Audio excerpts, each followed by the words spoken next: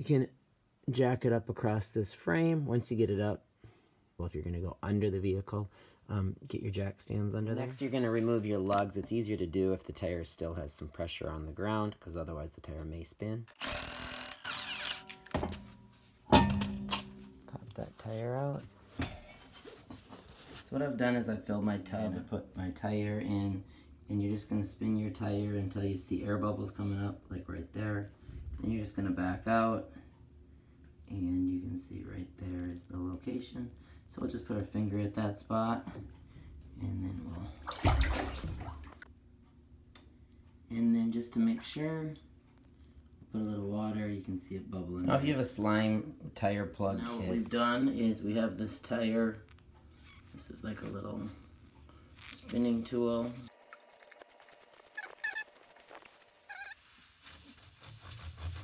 gotta bring that hole a little bit bigger. Make sure there's no metal in there.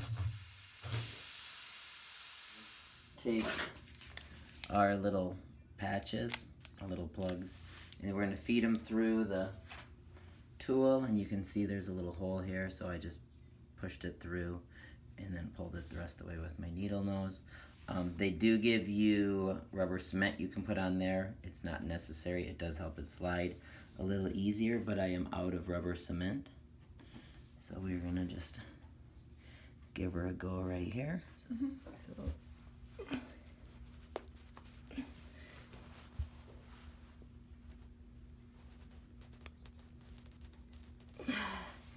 And then you can see it started to go, and it is a lot tighter without the rubber cement. And then we're going to pull up 1, 2, 3, and we'll cut that off. The tire, I filled it full, and so then there's that spot right there. We're just going to dip it in. We're going to look for air bubbles, and I don't see any, but then we're going to continue. We're just going to go through the whole tire now because we don't want to put it back on and there actually be another leak. So we're just going to double check everywhere, look on the sides, front, and the back, and then we're also going to check the treads here. Arrgh.